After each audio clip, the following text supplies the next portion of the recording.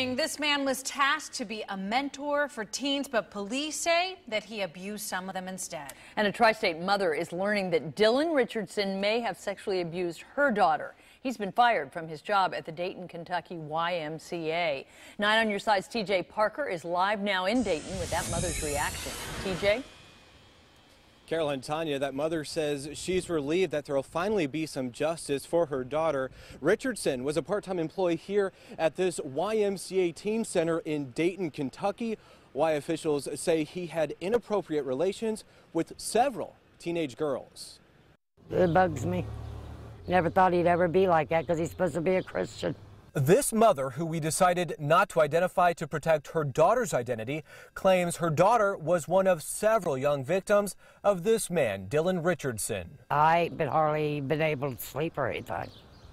It breaks my heart. Police say Richardson was a part-time coordinator at this YMCA teen center. They tell us a woman came forward saying she and possibly 2 other girls were sexually abused by Richardson 4 years ago. In the police report, one of those girls is the daughter of the mother we spoke to.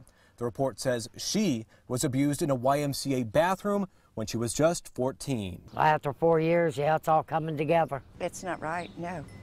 And I would hate to see anybody else get hurt like this. Barbara Norman's grandkids have been hanging out at the teen center for years. She got a letter from the Y letting her know about Richardson's arrest. Oh my God, I didn't know what to do, and neither did my daughter. So she said the kids cannot go there no more.